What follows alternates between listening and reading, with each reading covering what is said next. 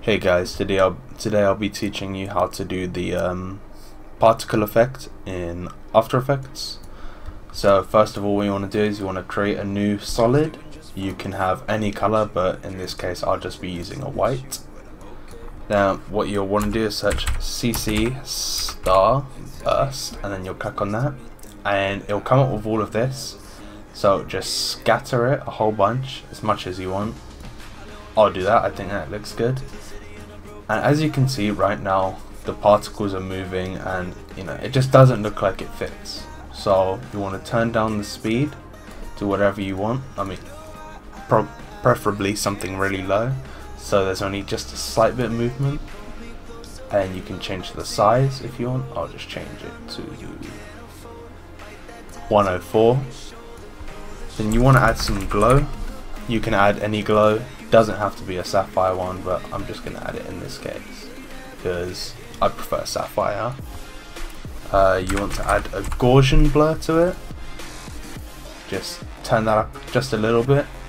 So as you can see, there's only a slight difference, but it's enough. And then I'll add S_warp chroma, just to give it just a little bit of color, not too much.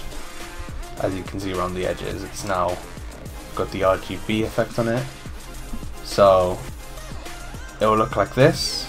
And as you can see, when it goes to the next step, it looks kind of strange how the particles are in the exact same spot. So split the white solid and change the phase to whatever you want.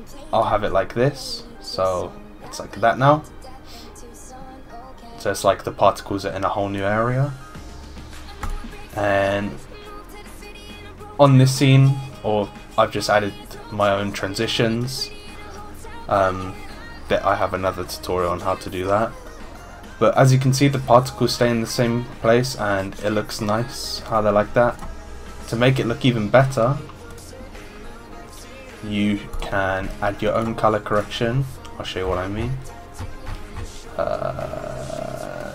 CCs, cool. And as you can see now, they have like their own little streaks to it. It looks nice, they stand out more. I'll show you what they look like in the edit.